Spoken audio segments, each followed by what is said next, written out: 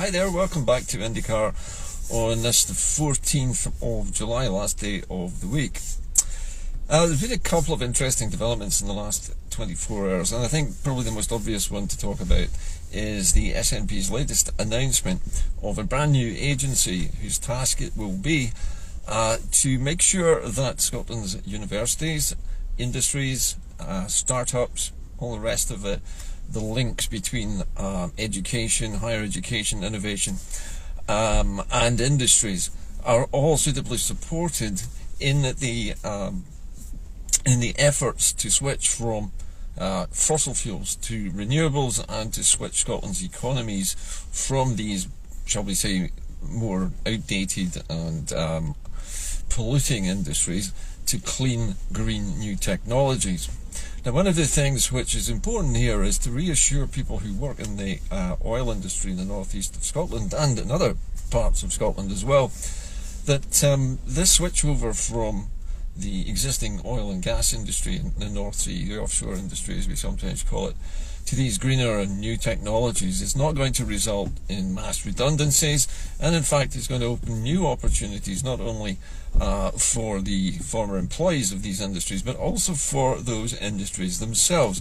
For example, oil companies at the moment are actually now beginning to engage in developing new green technologies and actually investing in them, and this is what the SNP government is wanting to encourage. Now, one of the reasons for doing this is, well, I suppose it's twofold. One is, first of all, to make sure that this so-called just transition actually takes place with all the correct support in place, but also I think it's to reassure the industries themselves, such as the oil industry, the big oil energy giants, that they have a future in this economy too, and it's not necessarily with oil, but it's with other industries which they can also invest in. Now, I know from having worked in technology and in manufacturing since the early 1980s, in fact even before that, that in Scotland until now it's been extremely difficult to fund any new technological startups. Angel investors sometimes come in to do this, but the sums of money involved with individual investors are very, very low. However, venture capitalists, the kind of organisations and groups that can put a lot of money into developing new technologies, are always looking for a very quick payout. They're looking for, making a profit within 5 years, something like that. So they're looking for a very quick return, and that is often not easy to do with a new tech startup.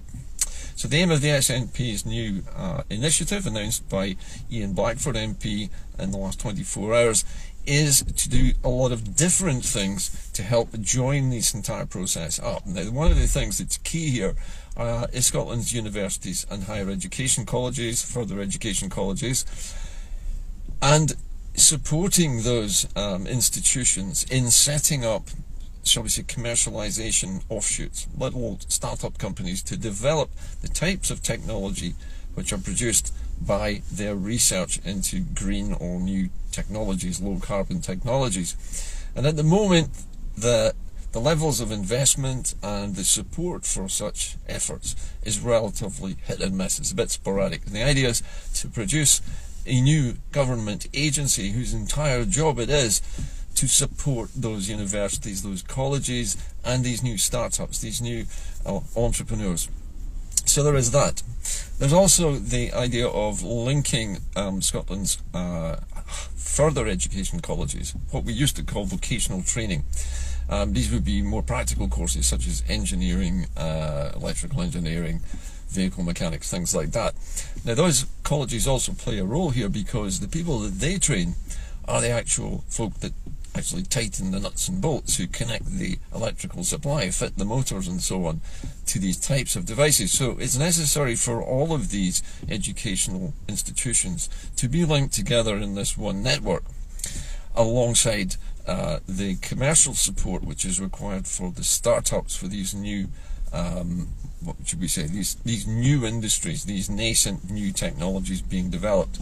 It's very hard to take any new technology product, whether it's electronic, software, or whether it's actually what we would call metal bending or hard engineering, where we're building big machines such as tide turbines. It's very hard to get investment to take it from proof of concept. It's usually one small scale working prototype, and scaling that up to industrial production levels, and actually investing in factories to build such things and developing those markets. All of that requires support, and that's what's missing in Scotland's industrial strategy.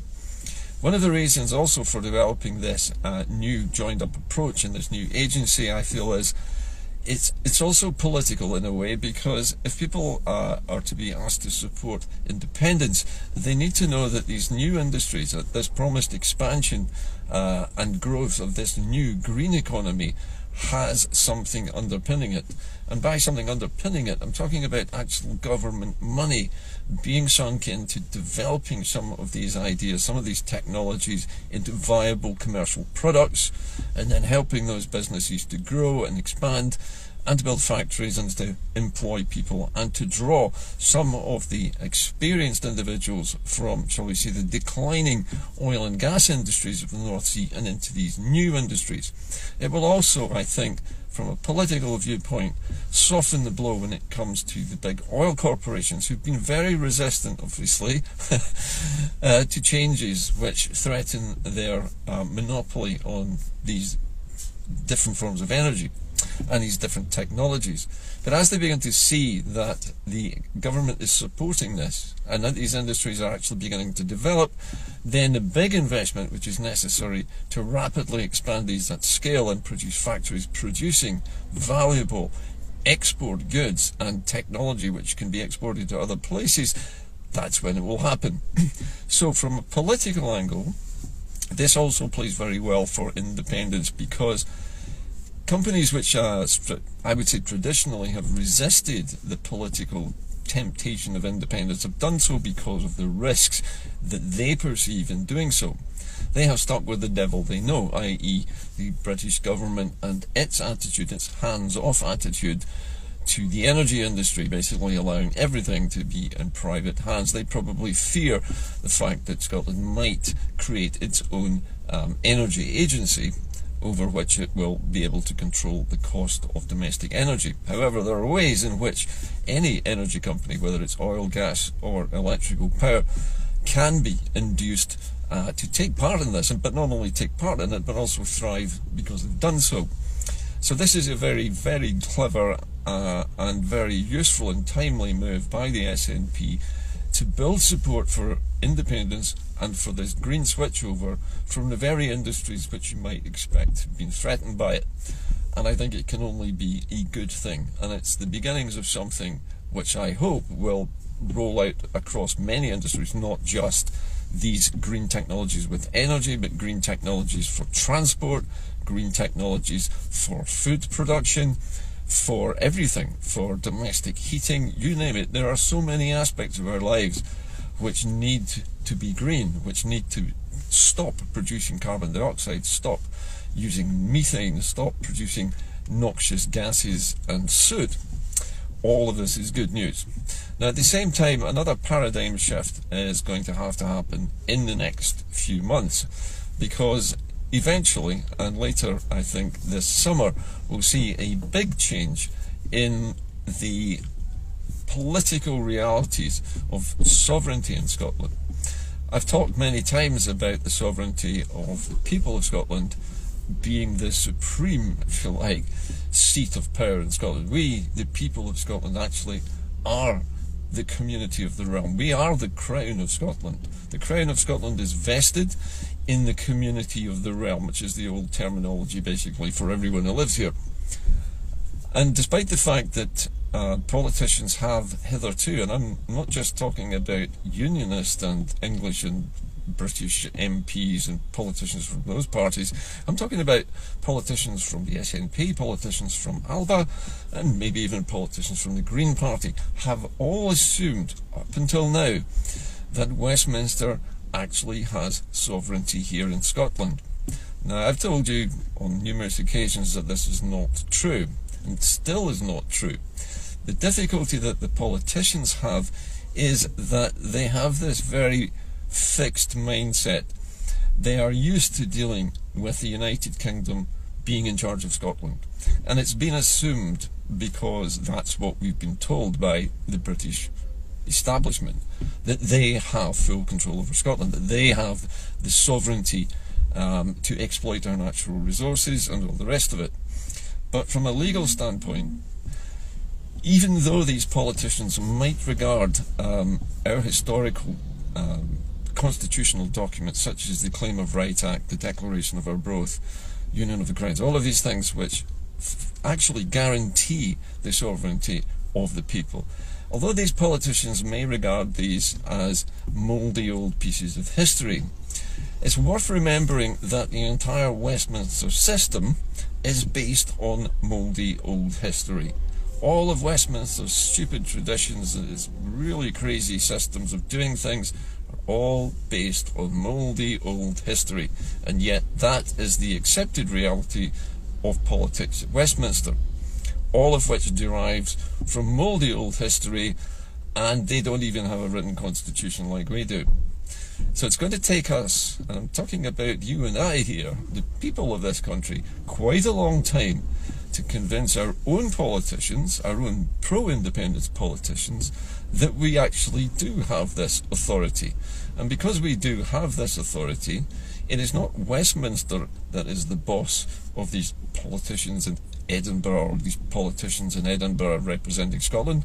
It's actually us, the people who voted for them. And because our constitution is written, and it's still in existence, even if you might claim it's mouldy old history, it's still legally there. It has not been abolished, it has not been repealed, and that sovereignty is still intact and may, and of course should, still be used to gain independence. It will take time though, because even the most fervent independence campaigning SNP MPs or MSPs are still suffering from this delusion that Westminster has sovereignty here. It has never had sovereignty here.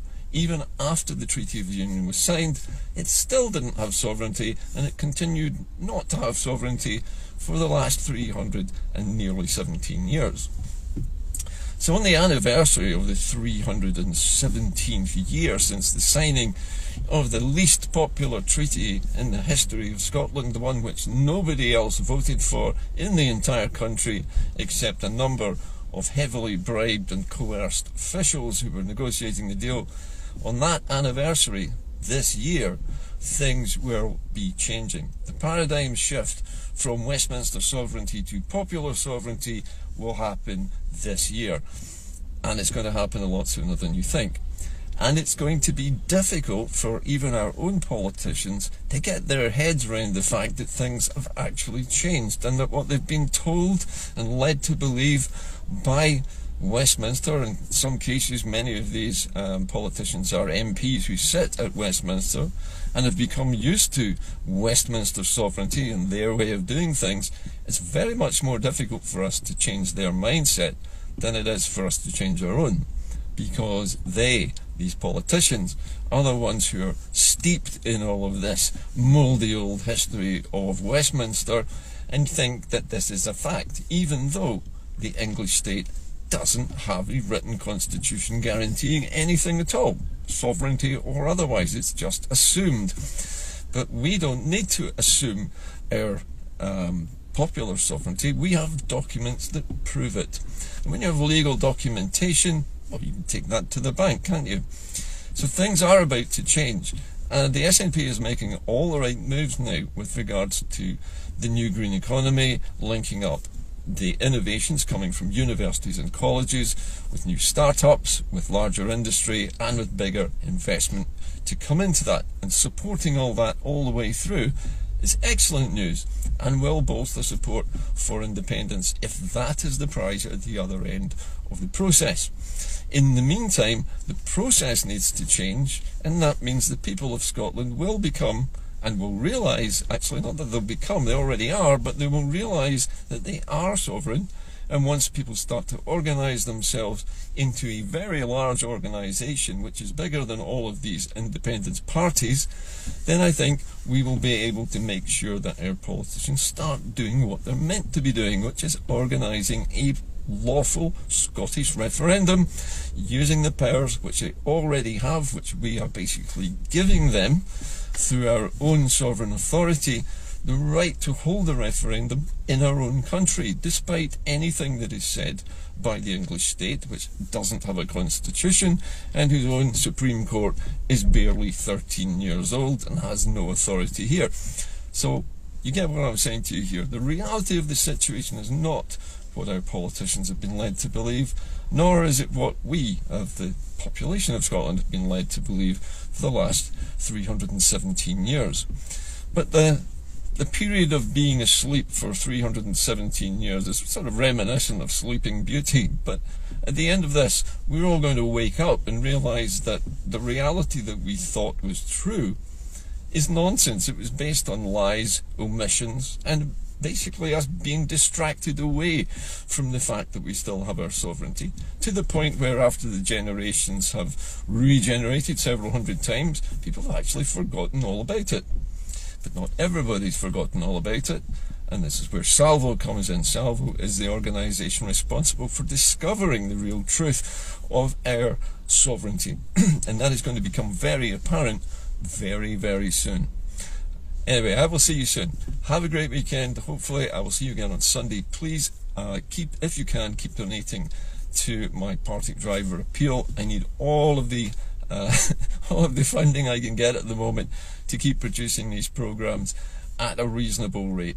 It's quite a tall order bringing the program together, as you can appreciate, so anything that you can give to the appeal is going to be definitely used, and thank you all for your support over, what is it, 9 or more years now that I've been doing these shows. Anyway, I'll talk to you soon. Have a great weekend. Bye bye for now.